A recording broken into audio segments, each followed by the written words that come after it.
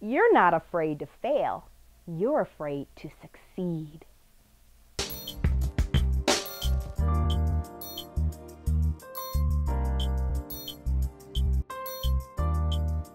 Welcome to Startup Life Support, the place where we trade excuses for solutions.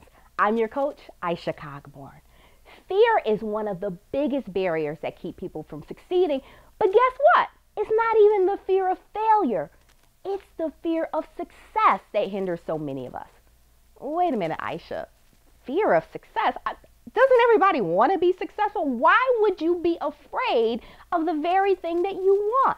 I know it sounds silly, but it's true. This is a meaty topic, and so it's going to take us a few videos to get into it. But for this edition, we're going to focus on one of the reasons that you are afraid to succeed. You ready? It's because you're afraid of increased expectations. Think about it. You have this dream moment in your head when it comes to your business. Whether it's a celebrity endorsement or a huge contract. If that thing happened tomorrow, would it still be a dream or would it turn your life into a nightmare? Well, if that's the position that you're in, there are two things that you need to do.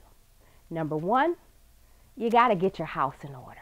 Now, if you were like me, when I started my business, I was so excited to get ready to do the thing that I wanted to do that all of that business stuff was like, who needs that? I'm just going to start working with clients. That'll be fun. So if you were like me and did that, you need to take a step back. Make sure that your legal structure is sound, that your accounting processes are in good shape, because you do not want the IRS coming after you. And make sure all of the work processes connected to your business are on point. If you do that, when you get that big moment, you're going to be ready for the growth.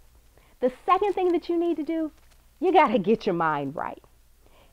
If you're not fully convinced that you have the capacity for the success that you're dreaming about, you're going to have a hard time convincing other people of it too. So how do you get past that? Stop buying into whatever preconceived notions you have in your head about what successful people look like. That could be what they physically look like or what they look like from a professional or personal background. Instead, channel that focus onto delivering the best products, services, or experiences for the customers that you serve. Because if you do that, they're not going to care about that other stuff. And you shouldn't either.